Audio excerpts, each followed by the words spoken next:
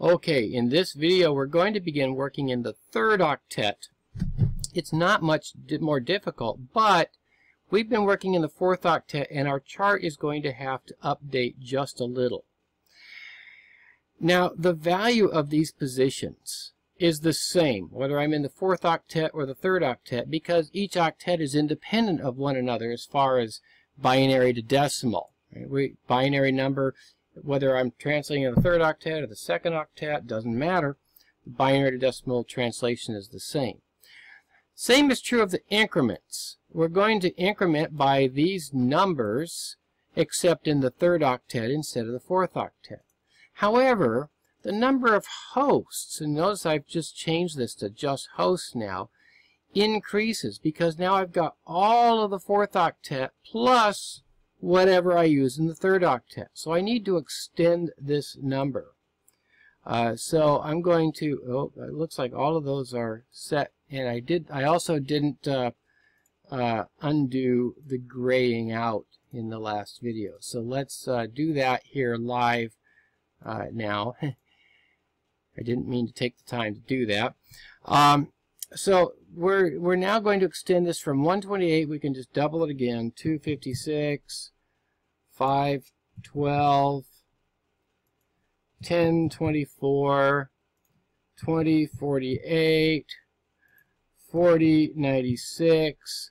Well, it's starting to get a little hairy, and very rarely do I have to go up much above this. If I have to, I can figure those out, but for now, just to make it simple, I'm not going to bother with anything above that. Although I might have to do some quick on-the-fly doubling on a piece of paper or something if I want to continue, but we'll assume for now that this is as high as I'll have to go. The subnet mask is always going to remain the same, except it's going to be in the third octet except the second octet instead of the second octet. However, the CIDR notation will now decrease because since I'm in the third octet, one less one than this would be the /24 network.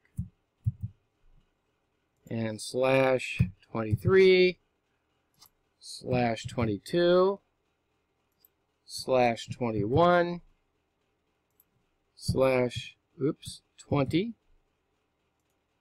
/19, /18, /17. Well, since this subnet mask is the same, I really could just take this whole row and just delete that row. I don't really need it. All I need is this for my third octet information. And now everything I do will be based on which octet I say I need. So in other words, how many hosts and so forth, and what's the address that I'm going to be using. That is to say the network address. So I'll choose that once I get a problem, and then this will tell me the information, but this will tell me where they fall. And you'll see how that works. It's not very difficult. It'll be very, very simple. So in the next video, come back and we'll do a problem with the third octet.